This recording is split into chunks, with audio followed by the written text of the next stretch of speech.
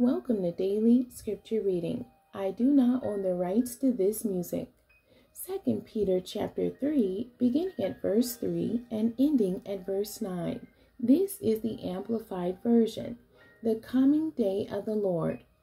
First of all, know, without any doubt, that mockers will come in the last days with their mocking, following after their own human desires, and saying, where is the promise of his coming?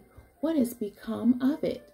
For ever since the fathers fell asleep in death, all things have continued exactly as they did from the beginning of creation.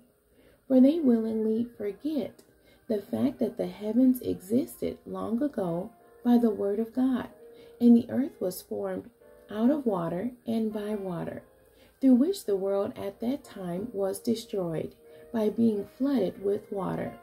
But by his word, the present heavens and earth are being reserved for fire, being kept for the day of judgment and destruction of the ungodly people. Nevertheless, do not let this one fact escape your notice, beloved, that with the Lord 1 day is like 1,000 years, and 1,000 years is like 1 day.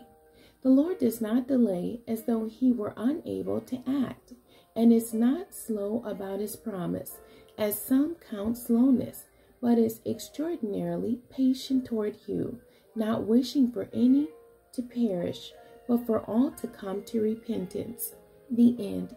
God bless you, and thank you for joining me today.